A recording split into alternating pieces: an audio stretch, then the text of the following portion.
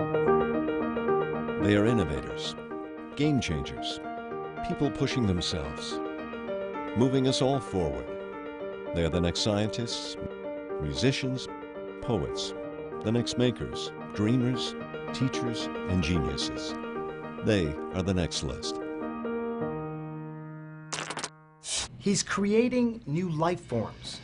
In my mind, the environment is one of the most important reasons to do it, but it's also about energy security. Engineering cells that can produce medicines, fuels, even cosmetic compounds, all from simple ingredients, like sugarcane or grass. One day I think you'll be a Nobel Prize winner. The carpet on the floor, the paint on the walls, the ceiling tiles, they all come from petroleum. We have the potential to produce all of these products from sugar. Jay Keasling is a pioneer in synthetic biology, a field even he didn't know existed just 10 years ago. The term synthetic biology, what does that mean? That means engineering biology to do things that it wouldn't naturally do. Today, Keasling's man-made microbes are having a profound impact. From a new low-cost anti-malarial drug. The product will be on the market in 2013. That means 100 million people will be impacted by this scientific discovery. To cleaner, more efficient alternatives to gas and ethanol. They can be programmed to save lives one day, the environment the next. Sound like science fiction? Well, get ready to step inside the Keasling lab and meet a scientist hell-bent on a brighter future. I'm Dr. Sanjay Gupta, and this is The Next List.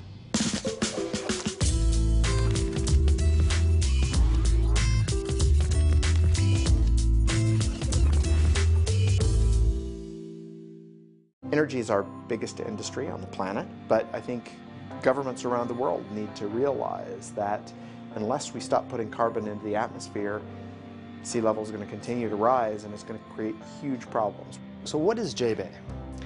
JBEI is a research institute. We do basic science on how to turn biomass into biofuels. It sounds pretty simple when you put it like that. It's not so simple. It's actually really complicated work. I'm Jay Keasling, and I'm a synthetic biologist. The Joint Bioenergy Institute, or as we call it, JBEI, is funded through the Department of Energy, and it's funded at a level of $25 million a year. So our goal here is to engineer microbes to produce fuels that behave exactly the same as petroleum-based fuels. So you can put them into your tank, and if you have a gasoline car, they would behave the same. We call them drop-in biofuels. And those are fuels or blend stocks, molecules, that are identical to those that are in fuels today. Most people hear microbes and they think something that can cause a problem, cause an infection. You look at microbes and see what? I see little chemical factories. And in fact, that's how we treat them. A microbe is generally considered to be a single-celled organism. So not a multicellular organism like I am, but a single-cell organism would be like a yeast. We use it to make bread, we use it to make beer, we use it to make wine, and it's been used for centuries. Yeast is got inside an amazing ability to do different kinds of chemistry. This map of all these different chemicals and pathways is basically what yeast can do chemically. One, yeast, we know, is really good at taking in sugars like sucrose. This is what you'd put in your coffee. And then it can take it through a series of chemical reactions, and I can find my way right down here to ethanol. Ethanol is okay in gasoline as a small percentage, as an oxygenate, but it's not a great fuel. It doesn't have the full fuel value of the petroleum-based fuels we use, and it can't be used as a diesel fuel or a jet fuel. What we want to do is reroute this pipeline going down over to this part of the map, which these are the hydrocarbons. I mean, hydrocarbons are what petroleum is, and our world is built on petroleum, so there's lots of things that you could do. And the way we do this is by engineering the genes, so changing their genetic makeup changes the chemistry that goes on inside them. Once you figure out how you want to tweak it, what genetic material needs to be in the microbe or the plant, how do you do it? What's the process of actually doing that? Well, that process has been around for 40 years, right? In the early 70s, we learned how to clone DNA. We learned how to cut pieces of DNA that contain genes and to splice them into another piece of DNA. And that technology has come a long ways in the last 40 years to the point now where it's not just one gene that we can cut and splice, it's many genes. So this is an example of some of the coding that people have been doing, putting together these pieces of DNA. What that actually ends up giving you is colonies of yeast in a grid fashion like this that are all the output of coding you've done in the DNA. So from the computer into a living yeast cell. Is there any danger to this? Like if these microbes got out or were not adequately sterilized, could they be a problem? There's two answers to that. The first is we're working to make sure that those microbes don't survive. So we can actually build kill switches in them so that they will self-destruct once they get out of the tank. We can build in mechanisms that give them a nutrient source in the tank that they'd never find out in nature. And the third answer is that these microbes have been so heavily engineered they won't compete. Gotcha. So they're not going to go out there and suddenly turn a bunch of sugar that's in wastewater into oil. That's right. That's right. They're not even going to survive.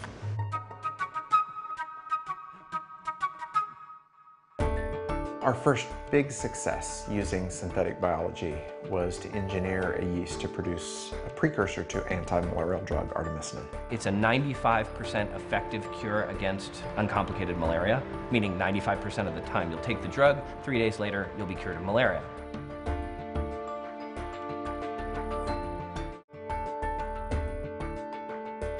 Our first big success using synthetic biology was to engineer a yeast to produce a precursor to anti-malarial drug artemisinin. We were engineering microbes to produce chemicals, and one of my graduate students happened on a paper that described this drug that treats malaria. It's a 95% effective cure against uncomplicated malaria, meaning 95% of the time you'll take the drug, 3 days later you'll be cured of malaria. The problem is it comes from a plant which is seasonally in short supply. And so we read about artemisinin, we looked at the chemical structure, and we said, boy, I think we can make that. And that's where the Bill and Melinda Gates Foundation came in. So they put in the first tranche of money that allowed us to work on the anti-malarial and give it away for free. The product will be on the market in 2013. They plan to produce 100 million treatments annually. That means 100 million people will be impacted by this scientific discovery. Their lives will be made better, or their children's lives could be saved. That project allowed us to start Amyris. We brought together some really fantastic scientists, a small team, to nucleate Amyris, and it's blossomed into a 500-person company. And I think that's what Jay gave to his students, to the founders of Amyris, a chance to move from the lab to the real world. At its foundation, Amyris is an integrated renewable products company. So we bring renewable products to the marketplace. Currently, most of our effort is in the recoding to make something called farnesene. Farnesene is a hydrocarbon, very high-performance hydrocarbon that can be used to make all different kinds of products. It can produce flavors and fragrances that we find in our perfumes, that we find in some of our processed foods, even in things like detergents to make them smell better. The one most people know about and what's running the buses in Brazil is the diesel. At the base of all of this is sugar, and it's why we're here in Brazil, and this is sort of ground zero of sugar production. Why? Because sugar is ultimately the most basic source of energy. A safra normal de cana, na nossa unidade, ela tem início em abril e final em novembro. Esses 9 meses de colheita, a gente trabalha 24 horas por dia. Brazil will produce about 500 to 600 million tons of cane this year. Generally, most of these mills, about half of it would go to make raw sugar, sugar that we'll consume in our food, and then the other half tends to go for ethanol. In the case of Paraíso, what they're basically doing is reducing the amount of ethanol they're going to produce and taking some of that sugar cane and, in essence, selling it to Amyris. We need that sugar to basically feed microorganisms, in our case yeast, that are going to eat that sugar, take that energy, and produce hydrocarbons, oils. The truck comes in, they'll use hydraulics to dump all that cane into what are in essence large shredding machines. Think of very large garbage disposals, right? And it will crush all of that and squeeze every little bit of juice, which is water and sucrose in it, and separate that from the bagasse, the straw. Amherst will take that juice from Paraíso. It will come up via pipe system, and we will purify that to a point and sterilize it so that we can then produce our products. So this is a control room to monitor the fermentation process where we convert sugar into farnesene, mainly monitoring or controlling pH, airflow rate, temperature, and things like that. This is a mixture of yeast, water, and farnesene. That oil that's in there, farnesene, that hydrocarbon, is less dense than water. So if you let this sit, it'll just float to the top.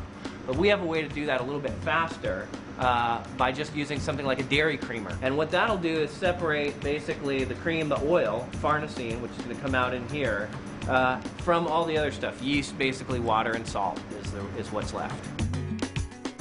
So this is about 93, 95% pure. We do a quick cleanup step and it's water white. It's more than 98% pure. We hydrogenate it and it becomes diesel that you'd use in a bus in Rio or Sao Paulo.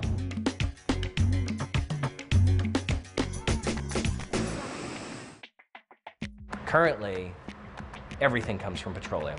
As renewables come online, what I would like to do is have Amherst be the company that showed people that you could get materials from something other than petroleum. My father said to me, "Are you trying to put me out of business?" And I said, "No, it's exactly the opposite. We want to help American agriculture. We want to give farmers other crops to produce."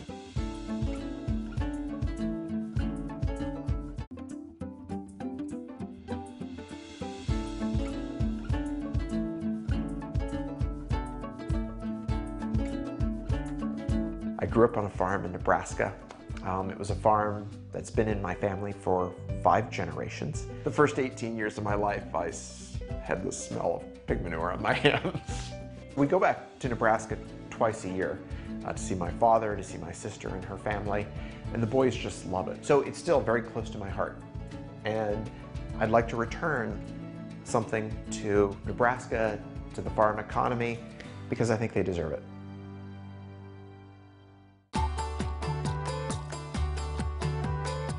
Energy is our biggest industry. 225 billion gallons of transportation fuels alone in the US, so it's going to take a lot of biomass. The typical plant is about 2/3 sugar, whether it's a tree in the forest or the grass in your lawn. Those sugars can be used to produce fuels, but in order to produce the fuels, we have to get the sugars out of the plant. Now, the genetic modification of the plant could make this process much easier. For instance, we might be able to extract the sugars much faster using the genetically modified plant than the normal plant.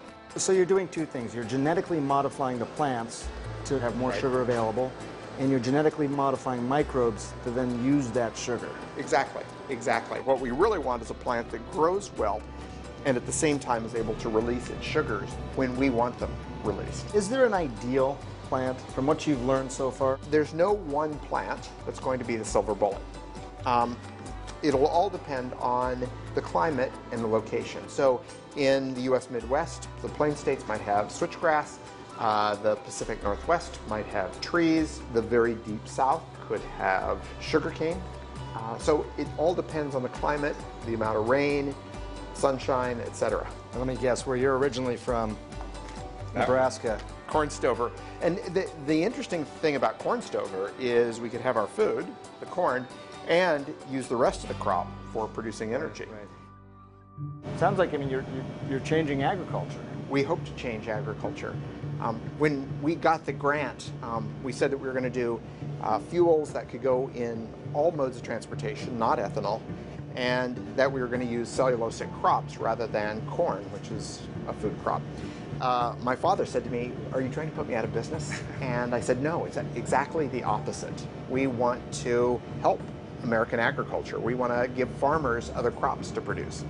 Farmers could be producing our energy as well as our food. What does that mean in terms of the average person's life? I mean, will products be cheaper? What does it mean for them? Let me answer this in a couple of ways. So first, we use about 225 billion gallons of transportation fuels in the U.S. on an annual basis. That's diesel, that's jet fuel, that's gasoline. To replace about a third of that will take about 100 million acres. The U.S. has about 450 million farmed acres. So that's about a quarter of the farmed land in the U.S. And that's going to take many generations to do. And it's not going to be cheaper for the American citizen, right? It's going to be cleaner. It'll also be homegrown. What's the downside? The downside is it's going to take us a while to get there. It's going to take money to get there. Do you feel a sense of urgency? I mean, is there the drum beat for you to move as fast as you can here? Well, I mean, you know, the sea is rising, right? And now we've got half of the world population in China and India that want to have the same lifestyle as ours. So there's huge urgency here.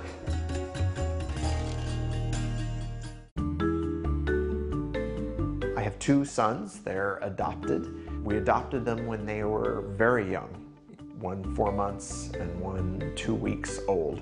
They're great. I don't know that they'll end up being scientists, although my older son is getting very enthusiastic about chemistry and math, so there's hope.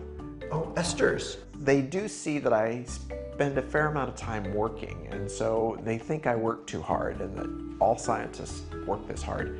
I tried to explain to them that not everybody works as hard as I do. You never know if something's going to be a success. Things can fail, and in fact, I would argue that a fair fraction of things you do should fail. Otherwise, you're not being entrepreneurial enough, or you're not taking enough risk. You have to be patient and watch something grow, and oftentimes things will go through bubbles. We saw this with the biofuels business, for instance, where it was overhyped. But if we have patience, I'm sure that we can get there. And there's a great case study, and that's Brazil.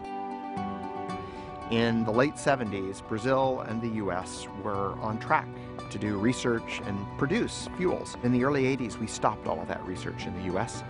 And in Brazil, they just kept going. And just a few years ago, they became petroleum independent. In the US, we restarted all of that research about 5 years ago, and we're trying to play catch up.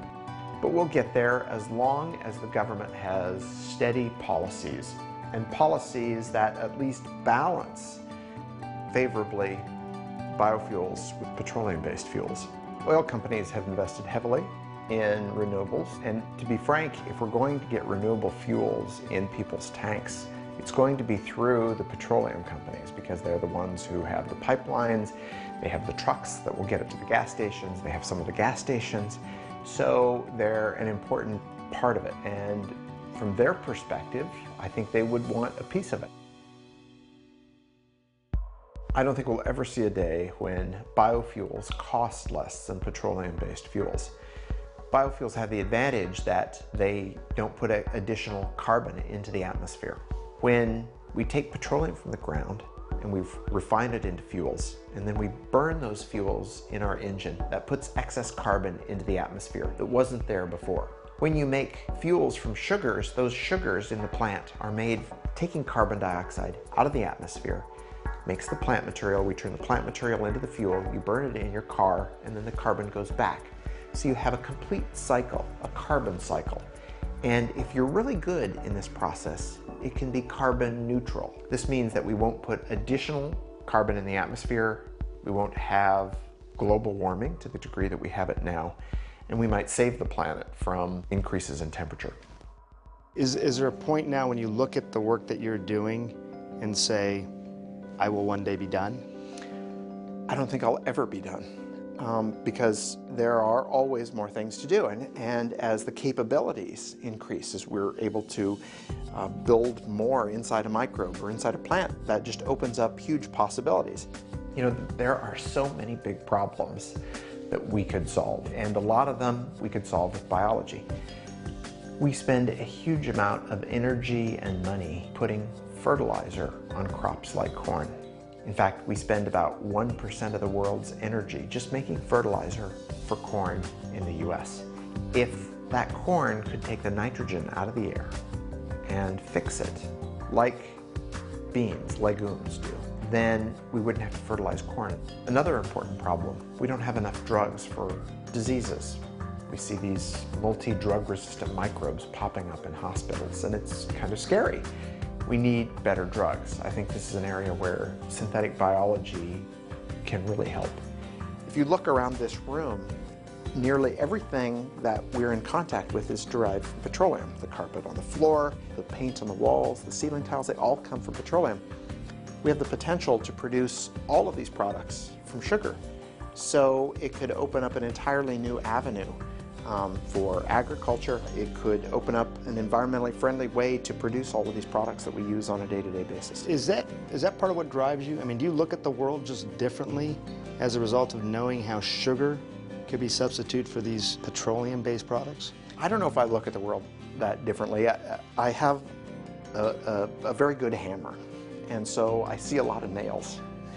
And I see that we could use this tool that we have, this capability, to make lives better. And so I think it's one of my goals is to try to make the world a better place. By reprogramming cells to produce cleaner, more efficient versions of the fuels and other chemicals we've all grown so dependent on, Jay Keasling has opened the door to a brighter, more sustainable future. And that's what puts him on the next list. I'm Dr. Sanjay Gupta. Hope to see you back here next Sunday.